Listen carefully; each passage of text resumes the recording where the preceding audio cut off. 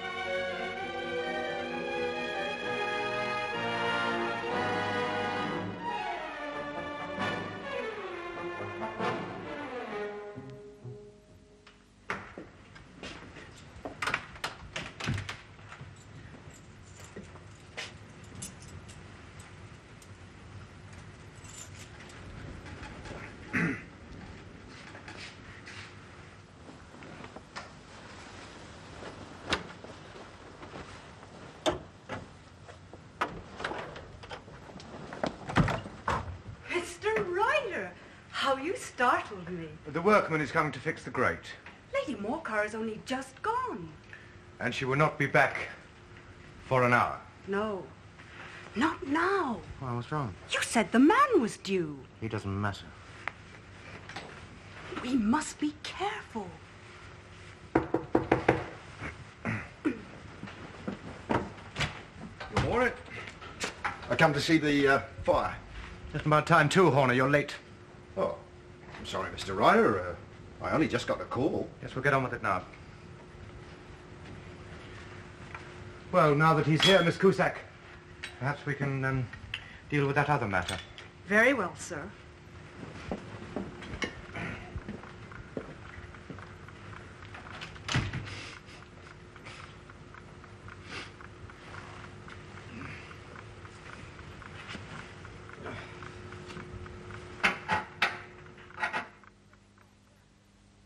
Cusack, do be careful. You have no delicacy of touch.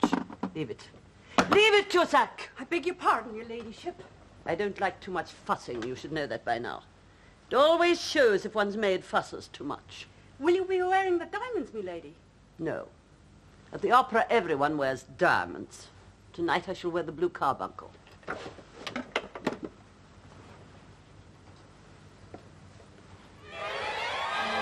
It's the manager. Summon the police. I've been robbed. Your references are very satisfactory, Mr. Holmes. Lord St. Simon was almost fulsome in his praise of your work. That was very kind of him. I have decided you are the correct person to undertake the recovery of my blue carbuncle. Lady Morcar, I have been trying to explain I cannot accept your commission. Nonsense. My time over this Christmas period will be completely occupied. Nonsense, Mr. Holmes. You will disengage yourself.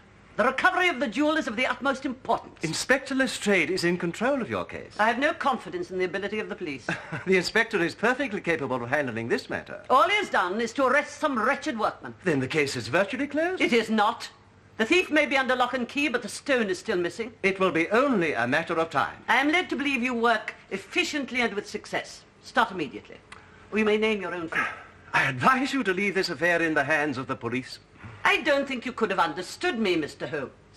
I will pay a large sum, a very large sum, for the recovery of the gem. You will take the appointment. No, Lady Morcar. You're impertinent, sir. I have given you my advice. You refuse to help me. The best facilities for tracing your jewel are in the hands of the Metropolitan Police. You are perverse, Mr. Holmes.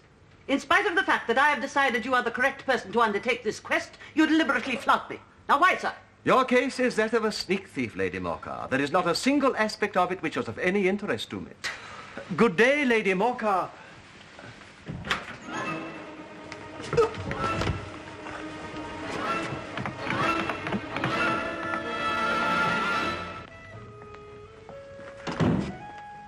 Oh, Watson, all ready to leave? Yes. I hope your 2 days in the country will do you good. Thank you. Mrs. Hudson has been warned not to expect you back until the 23rd. That is correct? Yes. Excellent. Holmes. Then you'll be able to accompany me to a recital in the afternoon of Christmas Eve. Eh? Oh, yes, of course. But Holmes, who was that lady who just left? Oh, the Countess of Morcar. It is a light but interesting program. Do you see? She seemed very angry. Yes, she was. Is she a client? No. Ah, well, that no doubt explains her anger. Lady Morcar was unable to engage my interest. It was a dull and petty case. Besides, I've rather illustrated Christmas was disturbed than mine. I shall get 2 tickets for that concert. Good heavens. Irene Adler. Holmes says she's going to sing at the Queen's Hall. I shall be interested to see if her musical talent is equal to her other powers. I'm told her tessitura is quite remarkable. I beg your pardon? Very good to see you all next year. Merry Christmas to you. Thank you very much. And you too. Yes, I know. Good night. Good night, sir. Happy Christmas! To you too, sir. Nice, chef. Compliments of the season. Star with royal beauty bright, westward leading, still proceeding, guide us through thy perfect night. Thank you, sir. We 3 kings of Orient are, bearing gifts we travel afar. Field and fountain, moor and mountain, following yonder star.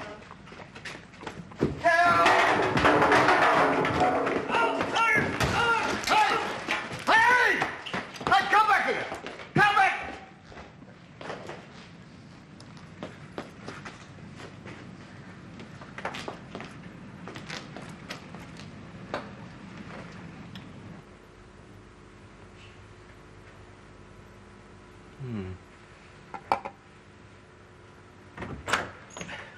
Holmes, there you are. I saw Mrs. Dixon at the station. She asked me to remember to you, and she sent you the compliments of the season. What do you make of it? Eh? I'm back, Holmes. It makes an excellent exercise. You know my methods. What are you doing? Well, hanging up your hat. You seem to want to be rid of it. No, Watson. Examine it. Tell me what you find. Is it a clue? Not a clue, but several. You're on a case. No. Here is my glass. Now, tell me about that hat. I'm delighted to see you back. It is lonely here without you. I trust you return my compliments to Mrs. Dixon. Now, what do you find? What do you want me to find? Everything. Take your time. Now, that hat is the trophy of one of those whimsical little incidents which will happen when you have 4 million people all jostling each other within the space of a few square miles. Well, it's an old, black, ordinary hat. No maker's label. Rather the worse for wear. The lining is, or rather was, red silk, now much discoloured. The initials, HB, are embossed inside. How am I doing? Very well. Go on. Well, it's very dusty. It's spotted in some places. It looks as though... Yes. Someone has tried to cover up the spots with black ink. The rim is pierced for a hat securer, now missing. Excellent, my dear Watson. Continue. That's all. All? Yes. Well, I mean, it's very large and rather disreputable. What else do you want me to say? Deductions, Watson, deductions. Oh. Well, it belonged to a man who has no respect for his clothes. Mm-hmm. And, yes, wait a minute. He has grey hair, has just had a haircut, and he uses lime cream hairdressing. Bravo! You spotted the clippings and the smell. So, what do we have? A grey-haired intellectual who 3 years ago was well-to-do but has since fallen on hard times. He once had foresight, he now has less. His wife has ceased to love him, and it is doubtful if he has gas laid on in his house. Oh, my dear Holmes, you're certainly joking. Well, not in the least. You have the evidence. Oh, come. Why intellectual? How can you possibly know about the man's financial standing? Firstly, it is a matter of cubic capacity. A man with so large a brain must have something in it. Oh, no. That's far from medically exact. There are some people with large heads who are congenital idiots. True. But this man leads a sedentary life, indicated by the amount of domestic dust. When new, this hat was a very good one. Notice the quality of the ribbed silk band and the silk lining. He had the foresight to take precaution against the wind by having a hat securer fitted. But he has less foresight now, for when it broke, he did not have it repaired. A sedentary man with taste, foresight, and such cranial capacity is unlikely to be an idiot. You have an answer for everything. But I notice you have avoided telling me about the man's wealth 3 years ago and poverty now. Now, this once excellent hat is 3 years old. These flat brims curled at the edges only came into fashion then. If our man could afford such a hat 3 years ago, but has not bought another since, or replaced the securer, then he has surely come down in the world. Yes, clear enough, clear enough. But please, Holmes, just for my peace of mind, confound me further by telling me why his wife has ceased to love him. Well, now, this hat has not been brushed for weeks. When a man is allowed to go about with such an accumulation of dust upon his hat, one fears he has lost his wife's affection. And that is what has happened to Mr. Henry Baker. I see. Thank you. Thank you. Mr. Henry Baker? The name of the owner. Oh, come now, Holmes, really, you go too far. To assume that the initials HB stand for... Well, I mean, they could equally stand for Hathaway Broughton. And anyway, he might be a bachelor. Nay, that would be to neglect the evidence of the goose. Goose? Lost by the same man on the corner of Goode Street. It had a label round its neck marked Mrs. Henry Baker. You saw all of this? Then you are involved in some crime. No crime, Watson. 2 nights ago, Peterson, the commissioner, saw a man set upon by a couple of roughs. In defending himself, the man broke a shop window. When Peterson rushed up, they all fled. Why? Why? I mean, surely this Mr. Henry Baker was the injured party. Ah, but Peterson was in uniform and Baker had broken a window. Seeing an official-looking person running towards him, he panicked and took to his heels, leaving behind his hat and his Christmas dinner. Where's this goose now? Oh, Peterson has it. I felt it a just reward for his honesty. And you couldn't trace this Mr. and Mrs. Baker? Well, as there are some 100 or more Henry Bakers in this city of ours, it is not easy to restore lost property to any one of them. I wonder. What? Oh, nothing.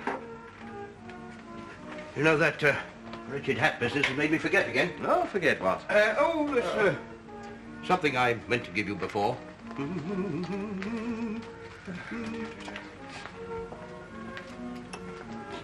It's a small present for Christmas. My dear old friend. Why, this is so very kind of you. Would you mind? Oh, Watson. Oh, and I had so very nearly run out. Thank you. Well, I'm afraid it's not your usual blend, that dreadful black shag, but I feel like it. My dear Watson, I'm at a loss. Well, that's not like you. Oh, it's merely a token. Yes, but I regret that the exchanging of presents at Christmas time is something about which I am notoriously lax. My dear Holmes, it's of no matter. I wonder... Yes? I would greatly enjoy a fill of it. Oh, why, of course. Thank you. You know, there's still one thing about that hat business that puzzles me. Oh, really? But it was merely an exercise. Well, how do you know that this Mrs. Baker is not the man's mother? Oh, she would be a very old lady. Possibly, but she might still be able to eat goose. Well, Baker is clearly middle-aged at least. If he is still living with his mother, they're either very fond of one another or he is unable to break free and she nags him. In any case, she'd never allow him to go about with his hat in that condition. Suppose she were an invalid? Then there would most certainly be a servant, and his mother would ensure that Henry's welfare was seen to. No, Mrs. Henry Baker is his wife. You wait there. I can't have people just bursting in on This me. is important. Peterson! What, Mrs. Hudson, what is this? He just came rushing up, I've sir. got to see Mr. Holmes. Come in, man, and calm down. Hello, Peterson. I've got to see you, Mr. Holmes. It's a goose, sir. Eh? What of it, then? Has it returned to life and flapped off through the kitchen window? Oh, no, sir. Are you sure you're not busy, sir? Positive, Mrs. Hudson, thank you. Well? You look here, sir. You see what my wife found in its crop. Good heavens! By Jove, Peterson. This is treasure trove indeed. I suppose you know what you've got. Oh, that's a jewel, sir. It cut through glass like putty, sir. It scratched Mrs. Peterson's aquamarine pendant, what she had of her Aunt Betsy when she passed on some years back, sir. Scratched that and took no mark itself. That means that's a good stone, Mr. Holmes. It is much more than a good stone. It is the stone. It is not. It cannot be the Countess of Morca's blue carbuncle. It is precisely that. This is the gem for which the Times has been carrying an advertisement every day for a week. The reward is £1,000. Yes, and that is not a 20th of its market price. £1,000, sir? Great Lord of mercy. Well, I'm sure it's very lovely, sir, but that does seem a lot of money. Ah, but Mrs. Hudson, this stone is unique. No one has ever found another quite like it. But how did it get into Peterson's goose? Not Peterson's goose, but Mr. Henry Baker's. Now, Peterson, Yes, sir? will you go round to the advertising agency and have this put in the evening papers? Very good, sir. Which papers would you like that to appear in, sir? Oh, in the Globe, Star, Pall Mall, St. James's Gazette, Evening News, Standard, Echo, and any others which occur to you. Now, found at the corner of Gould Street, a goose and a black felt hat. Mr. Henry Baker can have the same by applying at number 221B, Baker Street. Yes, that is clear and concise. And this will cover the cost. Thank you. So, what about the stones? I will keep it for the time being. Thank you. Mrs. Hudson. Yes, sir. Will you get Billy to run out and buy me a goose? Oh, we already had one, sir. Ah, but this one is for Mr. Henry Baker, whose own goose is at this moment trussed and prepared for Mr. Peterson's family. Well, if you ask it, sir, it all seems a puzzle to me. It's a bonny thing, Watson. See how it glints and sparkles? A beautiful gem. Yes, indeed. And like every good stone, this one is the nucleus and focus of crime. These are the devil's pet baits. In older and larger jewels, every facet may stand for a bloody deed. In spite of its youth, who would think that so pretty a toy as this has already been responsible for 2 murders, a suicide, a vitriol throwing, and several robberies? Perhaps we'd best be rid of it. Are we to take it to Lady Morcar? Not yet. As Mrs. Hudson so correctly observes, there is a puzzle here. How did it get in the goose? Precisely. I mean to find out. Did I not read somewhere that Inspector Lestrade has already arrested someone for the theft of the blue carbuncle? 2 nights ago. The young workman who was doing some repair in Lady Morcar's dressing room. Perhaps Baker's his accomplice. We shall find that out when he answers my advertisement. And I shall determine his innocence by a very simple trick. It might be those roughs who attacked him. They could be in on it. They could have been trying to get it away from him. We cannot come to any conclusion yet, Watson. Yes, John Horner is the young man Lestrade arrested. He is awaiting trial at this very moment.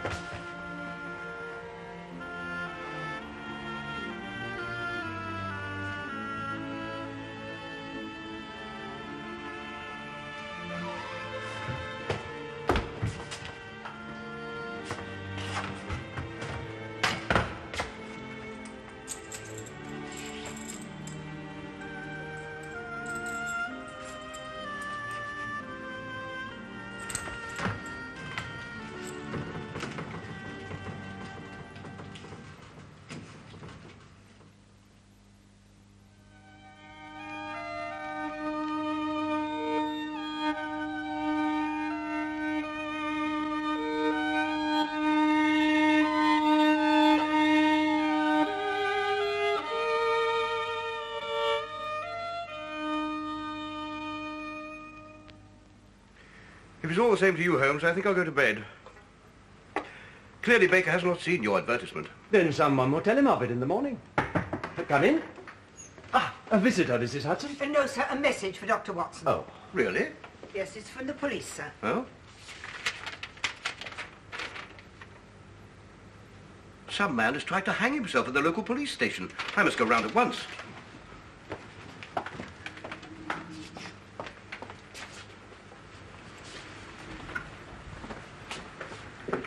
Thank you, Mrs. Hudson.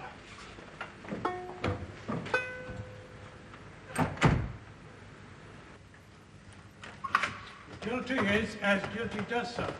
He's been in trouble before, and now this jewel robbery. Our master Horner hasn't got much to live for.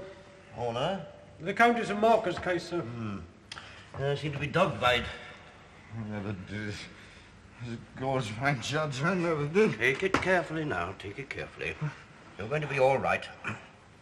I must congratulate you, Sergeant, on your prompt rescue. He had no time to do himself any real harm. Please, sir. You gotta help me. Now then, enough of that. Like them all, Dr. Watson, he claims he's innocent. I am. He's a hard case. Sergeant. Will you leave me with my patient? It's irregular, sir, I don't know. He might do you a violence. I am a physician, not a judge. I see no violence in him, and precious little that is criminal. He won't harm me. Well, sir, I don't know. Thank as I you, really Sergeant. want to. Thank you. It was a foolish thing to try. If you're innocent, they'll find it out at the trial. I am. They won't. Because of the other business. What other business? I was in trouble before, sir. They caught me out in a lie. They'll never believe me now. It'll be a long stretch. Not if you are innocent. I was to be married in January. It's all off now. All because of this robbery they say I done. Calm down. I swear I didn't do it. I never even set eyes on a wretched thing. With the blue carbuncle? Yeah, something like that. You gotta help me. I'm innocent. I'll do what I can.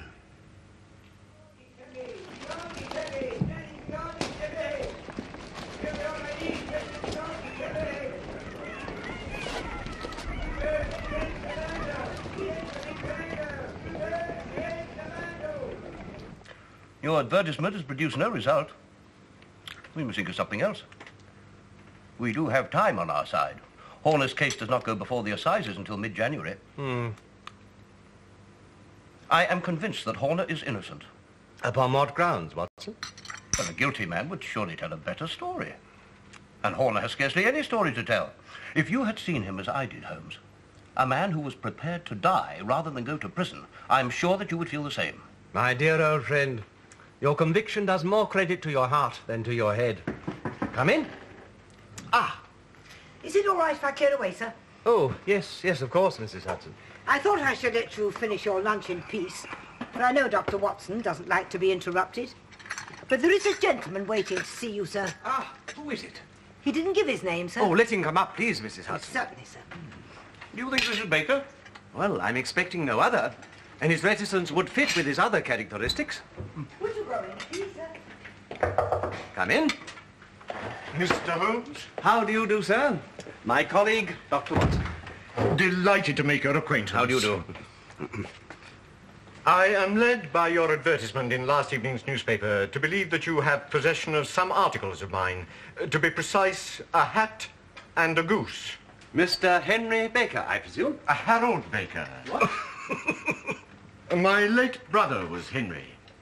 I live with my sister-in-law, and the goose is for her. Pray, take a seat, Mr. Baker. May we offer you a drink? I observe that your circulation is more adapted to summer than winter. It is true, I do feel the cold. That is most kind of you, Doctor. Is this your hat, sir? Yes, Mr. Holmes, that is undoubtedly mine. We had hoped to see an advertisement from you giving your address. The shillings are not so plentiful with me now as they once were. I had no doubt that the roughs who assaulted me had carried off both my hat and the bird.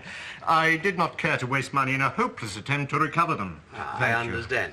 About your bird, I'm afraid it has gone. Gone? Well, yes. It would have been no use to anyone had we kept it any longer. But I presume that this other goose, which is about the same weight and perfectly fresh, will answer your purpose. Oh, certainly, certainly. Of course, we still have the feathers, legs, crop, and so forth of your own bird, should you show... They might be useful to me as relics of my adventure, but beyond that I cannot think what use the disjecta membra of my late acquaintance are going to be. No, sir, I think that with your permission, I will confine my attention to the excellent bird I perceive upon the sideboard. There is your hat, then, and there your bird. By the way, would you tell me where you got the other one? I am somewhat of a fowl fancier, and I have seldom seen a better grown goose. Why, certainly. It happens that there are some few of us who frequent the Alpha Inn near the British Museum. We are to be found in the library during the day, you understand. Naturally. This year, our host, Windigate by name, instituted a goose club. Goose club? By which, on consideration of some few pence each week, we were each to receive a bird at Christmas. My pence duly paid, I chose a goose, and the rest is familiar to you. Thank you. It is I who am indebted to you, sir, both for this bird, which will bring an unaccustomed smile to the face of my late brother's wife, and for the return of my hat. To wear a Scotch bonnet is fit neither for my years nor my gravity. I wish you both a happy and prosperous New Year. And the same to you, sir. Allow me, Mr. Beck. A happy New Year to you. Well, our Mr. Harold Baker has been a great help to us. You are developing a certain vein of porky humour, Watson, against which I must learn to guard myself. But you do well to chide me. The sister-in-law was a relationship I should have thought of. It makes his neglect even more understandable. Oh, but you were right in most other respects. Though I did forget to ask him if he had gas laid on in the house. Those tallow stains upon his hat, which you tried to cover with ink, must have come from a candle. What man uses a candle if gas is fitted? Now, but supposing his sister-in-law, suffering with him the strictures of poverty, will not allow gas to be used in the house, as the candles are cheaper. Possibly, my dear Watson, very possibly. After the concert this afternoon, will you partake of some refreshment with me at the Alpha Inn in Bloomsbury? Delighted, Holmes. And perhaps we may have a few words about geese with mine host, Mr. Windyridge. Windigate. We three kings of Orient are, staring this we travel apart. He said, mountain wall and mountain following yonder. Good evening. Good evening. Good evening, gentlemen. A seasonable cold night. Oh, it is indeed. 2 glasses of your ordinary, please, landlord. Watson.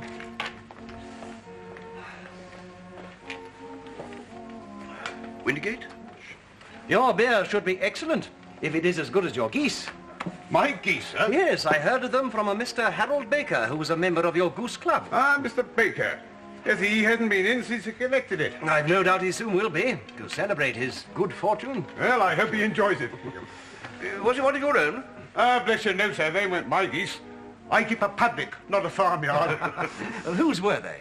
I got a couple of dozen from a poulter down Covent Garden. Oh, what's his name? His name? Oh, I do know some of them down there, and as Mr. Baker said, it was an excellent bird. An odd name it was, unusual. No, you've got me there, sir. I tell you what, I'll look it up in my book. Oh. I'm sorry, Holmes, I nearly spoiled him. By nonsense. The fellow's gone to find out. Well, it's like looking for a needle in a haystack. It may seem so, but don't forget that at one end of the chain we have an ordinary goose, but at the other end there is a man who will get 7 years penal servitude unless we can establish his innocence. I've got it, sir. Breckenridge was the name. Breckenridge?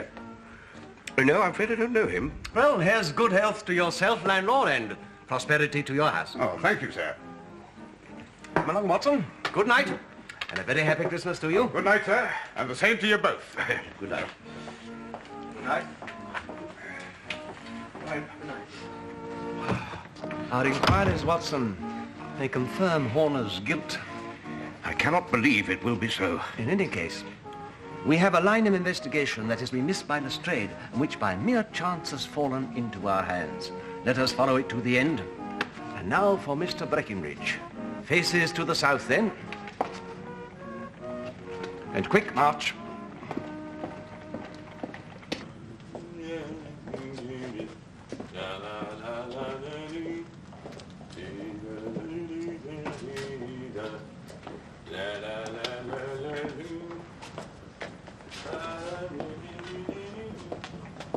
Try down here, Watson.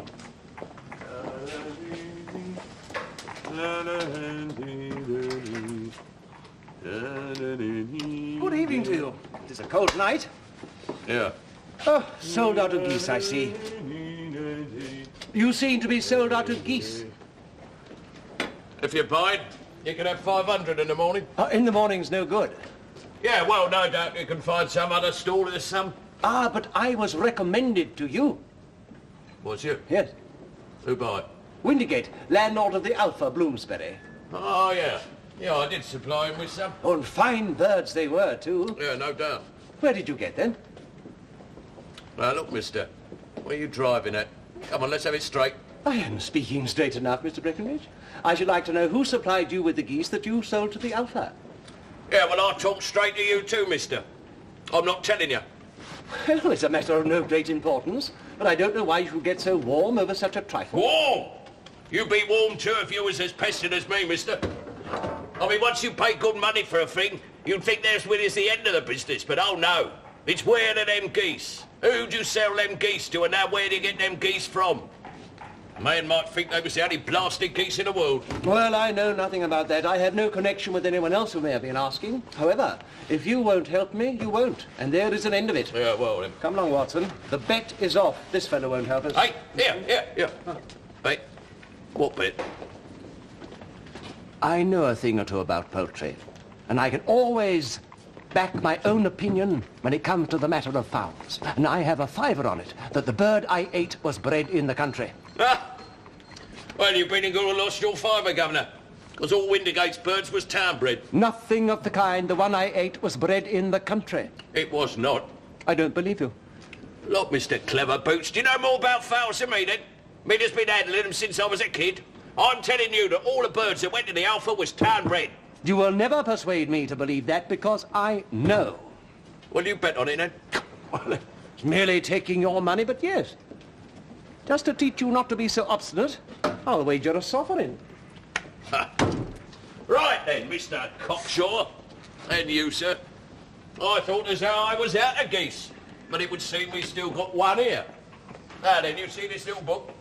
Well? This here's an account of my suppliers. In the back there we got the country suppliers, and in the front here the town ones. Now then, do you mind reading out that item there? Mrs. Oakshott, 117 Brixton Road, Eggs and Poultry, page 43. That refers to this ledger. Here's all my buying and selling. Now then, 43. Now, sir, if you've got no objection, do you mind reading out that item there? Yes, December the 18th, from Mrs. Oakshott, 24 geese at 7 and 6pence. And just below that, sir? Sold to Windigate, the Alpha Inn, 12 shillings. What have you to say now, sir?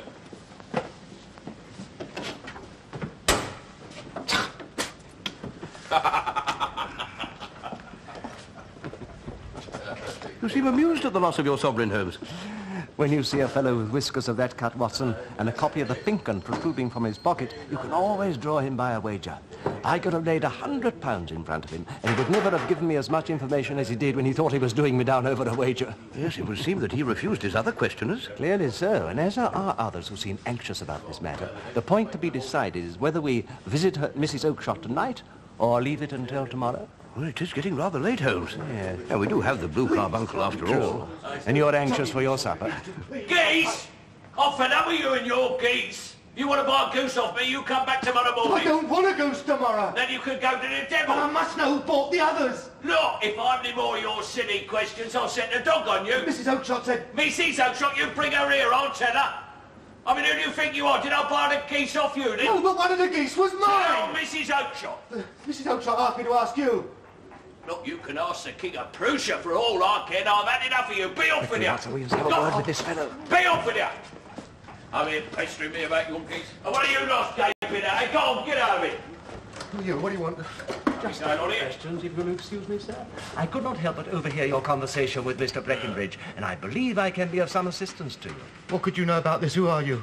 My name is Sherlock Holmes. It is my business to know what other people do not. You can know nothing about this. Excuse me, but I know everything. You are endeavouring to trace some geese, are you not? Yes. Well, 24 geese were sold by Mrs. Oakshott of Brixton Road to Mr. Breckenridge for a certain sum of money. He, in turn, sold them for a larger amount to the landlord of an inn, who was running a goose club of which a Mr. Harold Baker was a member. Yes, but what was the name of the inn, sir? That is precisely what I'm trying to find out. Why? I'm afraid I'm not at liberty to reveal that. Yeah, and I think we'd better discuss this matter in a cosy room rather than this windswept marketplace. Watson, could you find us a cab? Certainly. By the way, sir, pray tell me, whom have I the pleasure of assisting? My name is John Robinson. Oh, come, sir, your real name, please. It is always awkward doing business with an alias. Well, very well, if you must know, it's James Ryder. Precisely, sir. You are an under-manager at the Hotel Cosmopolitan, and you have been of great assistance to the police, I believe. Oh? Yes? Oh, fine. I shall be able to tell you everything you want to know when we get to Baker Street.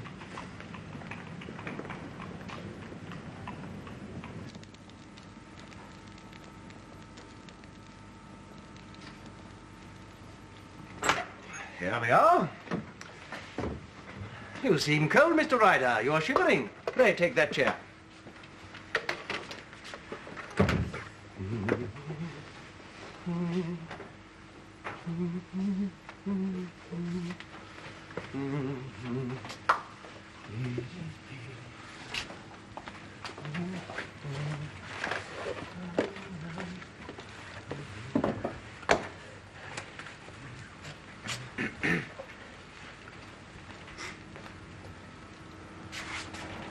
Now, Mr. Ryder, what is it you wish to know?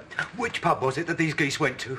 The Alpha Inn in Bloomsbury. But I do not think that will help you, for I think you are only interested in one particular goose. A white bird with a black bar across its tail. Yes. Do you know what happened to it, where it went? Certainly. Came here. Here? To you? Yes. And a most remarkable bird it proved. I'm not surprised you should take such an interest in it. Why, what do you mean? It laid an egg after it was dead. A beautiful, bright, blue egg. That's mine! Hold on, man, you'll be in the fire. That's it, Watson. Thank you. It seems a waste, but I suppose he ought to have a dash of brandy. An excellent idea, Watson. He's not got blood enough to go into felony with impunity. What a shrimp it is, to be sure. Compose yourself, Mr. Ryder. Are you prepared to talk?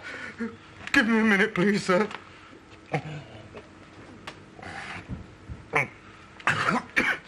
That's better. Now you begin to look a little more human. Since I have every link in my hands and all the proof I need, there is very little you have to tell me. Still, that little may as well be cleared up, just to make the case complete. In the first place, how did you know where the stone was kept? Catherine Cusack, her ladyship's maid, she told me. Well, she egged me on. We were going to... We had intended to... I see. The temptation of easily acquired wealth was too much for you. I've never stolen so much as a farthing before, Mr. Holmes. You've got to believe We're me. hardly talking of farthings. You have the makings of a pretty villain, Ryder. You knew that you could accuse Horner and that suspicion would rest easily upon him because he had been in trouble before. I suppose you arranged that he was to be the one to come and do the repair in Lady Morcar's dressing room. Yes, well, her ladyship had been complaining as usual and the regular man was away. So you and this woman, Cusack, seized your opportunity.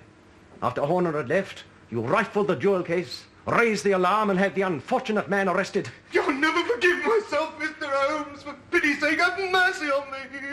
I've never done nothing wrong before. You've got to believe me. Get up, man.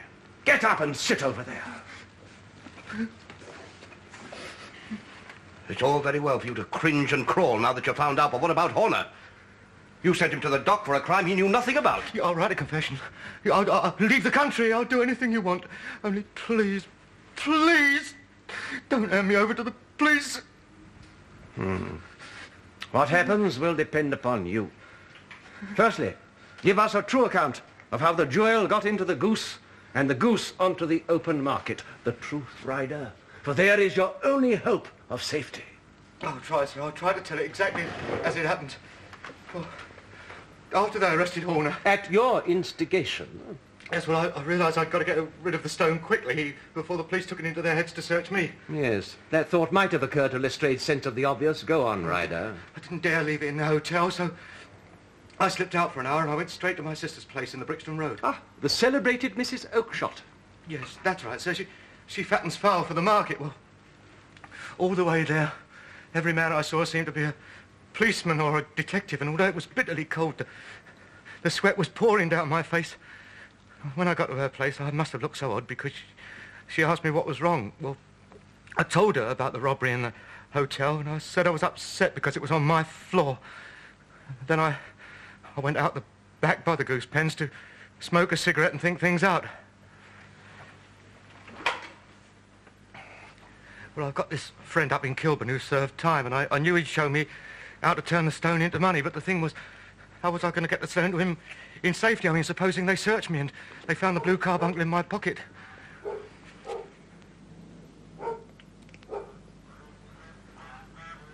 Well, suddenly an idea came to me that would beat the best detective that ever lived.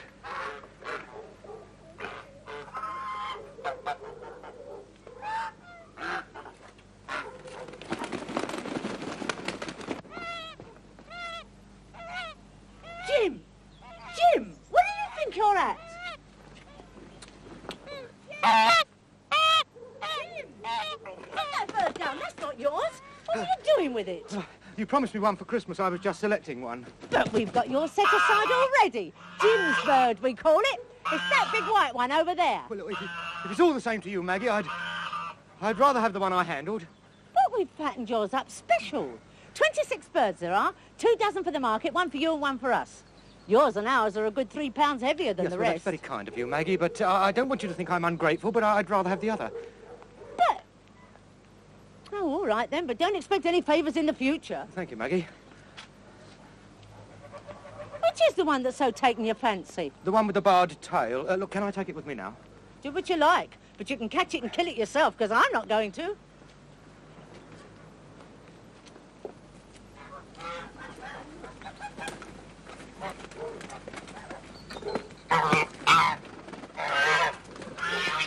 I got the bird to swallow the stone before my sister interrupted. Now I caught it and I killed it and I took it to my friend's place. Well, we cut the bird open, we sliced that bird up into little bits, but there was no sign of the jewel. My heart turned to water. I rushed straight back to my sister's place, but when I got there, the pen was empty.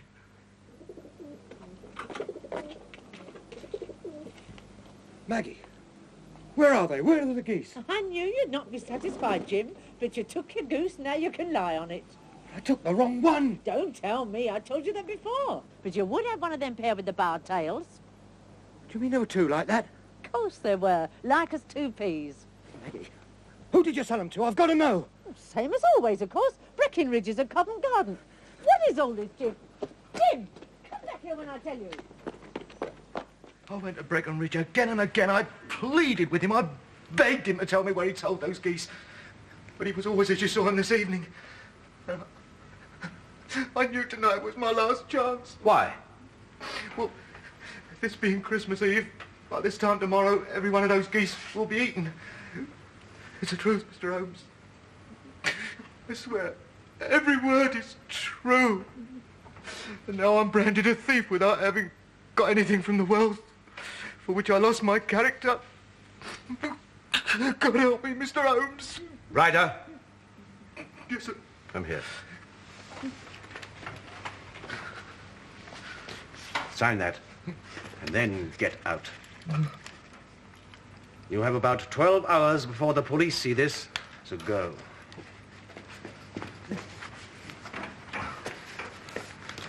God bless you, Mr. Go!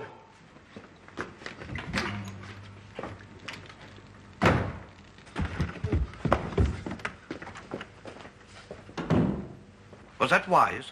We have proof of Horner's innocence, and we have Lady Morgar's jewel. And I am not retained by the police to supply their deficiencies. Lestrade had no right to arrest the most obvious suspect before making a search of everyone concerned. I suppose you have a point. Oh, I am compounding a felony, no doubt, but I am also saving a soul. Send Ryder to jail now, and he'll be a jailbird for life. But he has been so frightened this time, he should not go wrong again.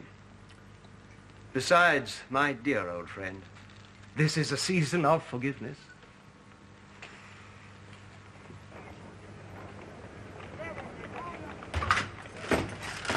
You ready then?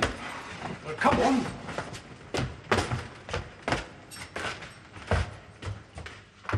You're an idiot. You have no idea as to what to do. And don't say you're sorry. Do the thing properly. You certainly are extremely trying. See who that is. Thank you. Good day, Lady Morcar. I do hope you will forgive this intrusion. Ah, Mr. Holmes, I'm glad you've chosen to call. I've been expecting you for several days. I have a second commission for you. A second? Another theft? Somebody has kidnapped my maid Cusack. She vanished in the night. Are you certain she has not left of her own free will? Nonsense. She was devoted to me. I always make it a rule to have absolutely faithful servants. I regret that the loss of your maid does not appeal to me as a case. Mr. Holmes, I am prepared to overlook your past ill manners. My niece recently spent a few days with Sir Henry Baskerville, and he was positively effusive in his praise of your work. Now, you will find both my jewel and my maid. Neither, Lady Morcar. Mr. Holmes! I believe this is yours. My blue carbuncle. Your maid has run off with the man who removed it from your room. Fortunately, he lost it. This gentleman found it and brought it to me. I have no doubt you wish to reward him. Come, Watson, our commission is at an end. Good day, Lady Morcar, and a happy Christmas to you all.